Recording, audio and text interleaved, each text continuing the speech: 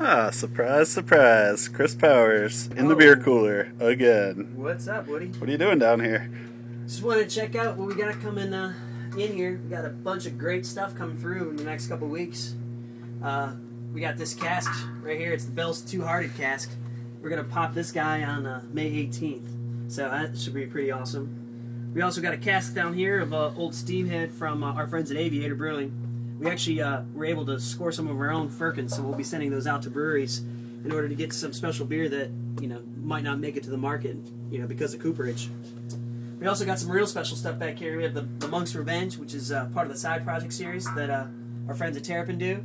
We also have scored last minute, late in the game, a keg of Wake and Bake, which, as everybody knows, that's one of Woody's favorite beers. Yeah.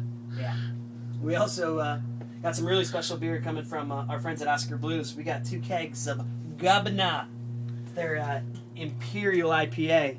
We're going to do the North Carolina, or the Raleigh release of that beer in the next couple of weeks, so keep an eye out for it. We also got some cool beer from our friends at Indochino. Got some red rice. Got some of the classic ale. Some beer that's really never been on draft in this area. We're really excited for it. We also have a super secret stash in the corner of Allagash. We're doing a dinner with those guys from Global Brewers Guild in June, so keep that on the radar. Keep checking back. We'll have those details posted. You going to be there for the cask release, Woody? Wouldn't be anywhere else in the world. Yeah, there's nowhere else you need to be.